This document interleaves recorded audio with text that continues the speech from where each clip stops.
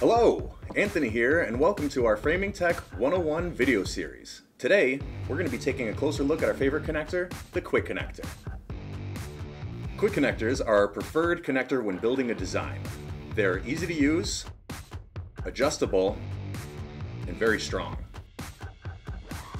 Quick connectors are comprised of three parts: the barrel, the hammer, and the set screw. To get started, we'll need a 6mm Allen wrench and a pre-drilled piece of extrusion.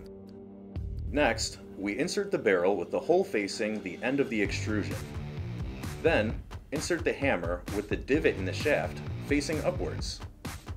And finally, we partially insert the set screw to engage the divot before fully tightening in its final position. And that's how easy it is. It's important to note that our quick connectors come in a vertical orientation and a horizontal orientation.